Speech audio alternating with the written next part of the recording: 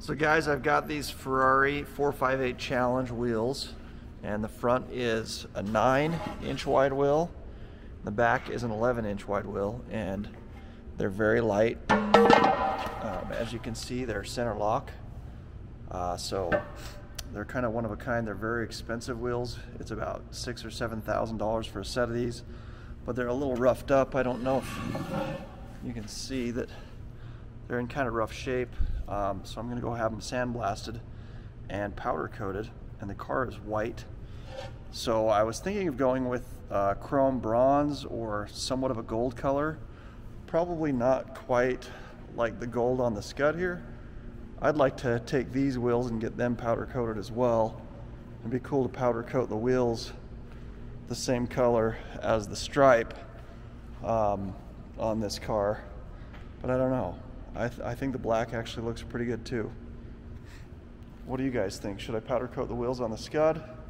I'm definitely going to powder coat the wheels for the race car because they need to look a lot better. They need to look new. They've been raced on and they need to be taken care of. So we're gonna powder coat these, but do we powder coat the wheels on the Scud?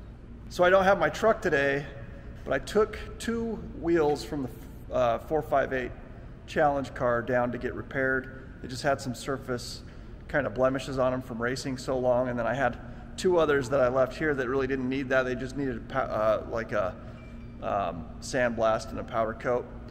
But I forgot my truck. So I'm thinking what I'm gonna do is take the 2 that I have here and run them to powder coat, and then run over to the repair facility, pick those 2 up and run them back over to powder coat, because today the car that I have is not the truck. I have either the Lamborghini or the Scuderia, and I'm thinking I can fit 2 wheels up on the passenger seat in this car.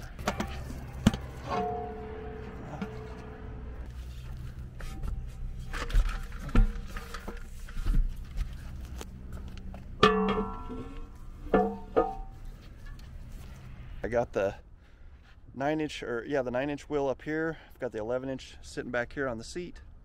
They fit perfect. So today I get to use a Lamborghini as a delivery vehicle to go get some wheels powder coated.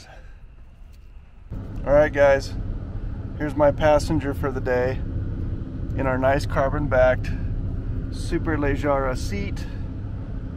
We've got 2 Ferrari race wheels inside of a Lamborghini. Is that even legal?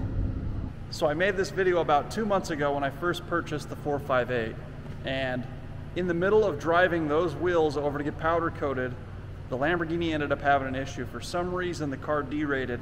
I was on the freeway and it wouldn't go past 3,000 RPMs. So I trickled the car over to drop off those wheels, and then I ran it back down to make some models. My friends down here in Salt Lake that work on Lamborghinis and Ferraris and all that stuff. So I dropped the car off there, and then I ended up having to get another ride to go pick up the other wheels to take them over and get them powder coated. So I never finished the video, never showed you guys what the powder coat turned out like on the Ferrari, so we'll check it out right now. I wanted to say thank you for supporting me and watching my videos, and if you guys like my content, don't forget to click subscribe below. So these wheels actually got raced on out here at Utah Motorsports campus. I ended up going with a brighter gold than I thought I would.